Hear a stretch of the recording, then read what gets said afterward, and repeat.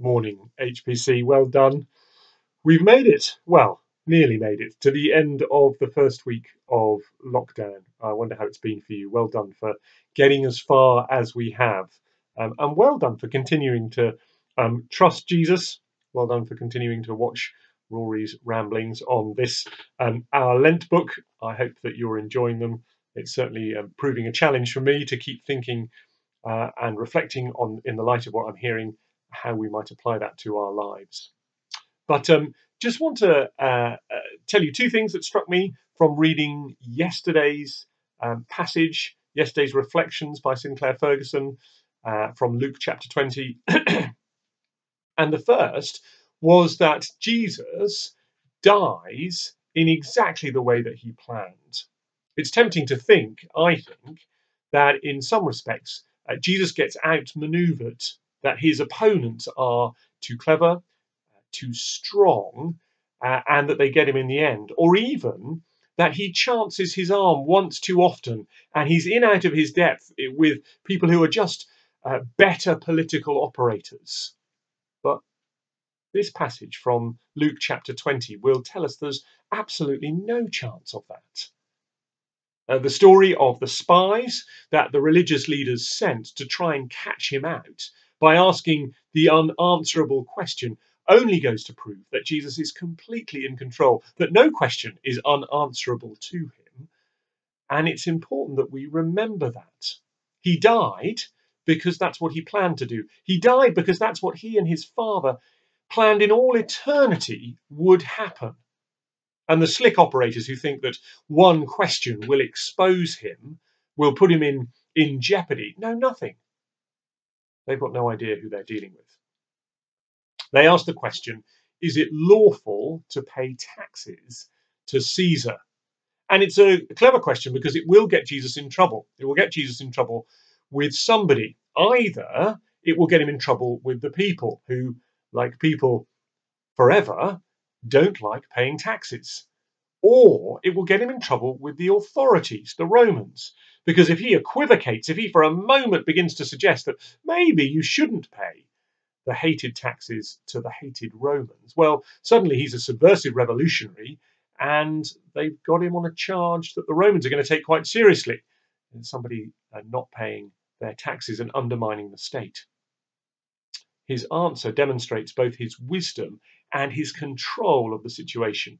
And bear that in mind, his control of the situation, as we enter Easter, because it'll be tempting to see Jesus as forlorn and abandoned and a little bit feeble as those events unfold. But don't believe it. He goes to his death because he wills it, because he's totally in control of those events.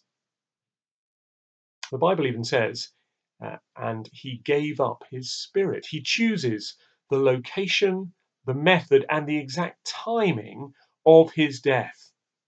How anyone could choose to die in the way that our Lord Jesus chooses is almost beyond imagining, but he chooses it because he loves us so. And that love is related to the second thing this part of Luke chapter 20, verses 19 to 26 show us. And that is that being a Christian is a whole life thing. Jesus answers the taxing question by saying, give to people what is owed to them. So he held up a coin and he said, this was a Roman coin he held up. He held it up and he said, whose image does that coin bear? And unlike our coins, which bear the image of Her Majesty the Queen, that Roman coin, a denarius, bore the image of Caesar. And Jesus says, well, give to Caesar what is owed to him. But in so doing, he also said, give to God what is owed to God. The image on the coin was Caesar. The image on you and I, according to Genesis chapter 1, verses 26 and 27, the image on every single human being is God's. So that's what we should aim to give him. Everything, our whole selves, all of our lives, our time, our energy, our money, all of it is viewed as belonging to God. Every second, every breath that you have today belongs to him. And that's one of the reasons why Jesus loves us so much, because we are all image bearers of God. We are all of such value and worth, not because what we can do or because what we've learnt, but because God's image is on us. So we have so much value and so much purpose in our life. I don't know what you've got planned for today, but think on this. Today you are to give everything, all of you, to God, to his service. I pray you'll have a good day, giving all that you are and everything that you have to God. Look out for David's sermon, which should be online at 10:30 on Sunday morning.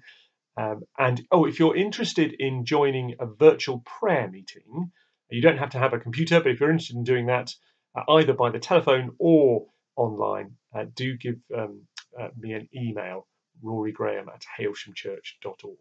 Thanks a lot. Thanks for watching. Have a good weekend. Bye-bye.